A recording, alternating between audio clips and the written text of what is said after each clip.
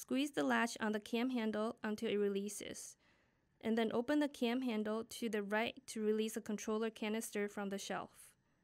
Using two hands to grasp the cam handles, slide the controller canister out of the shelf.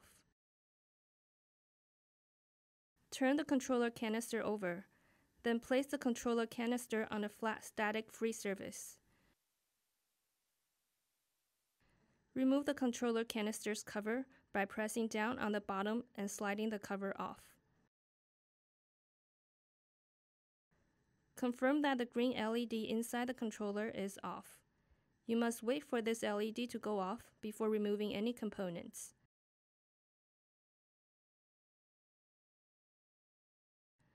Unlatch the battery by pushing the release latch down and away from the controller canister. Lift up the battery and slide it out of the controller canister.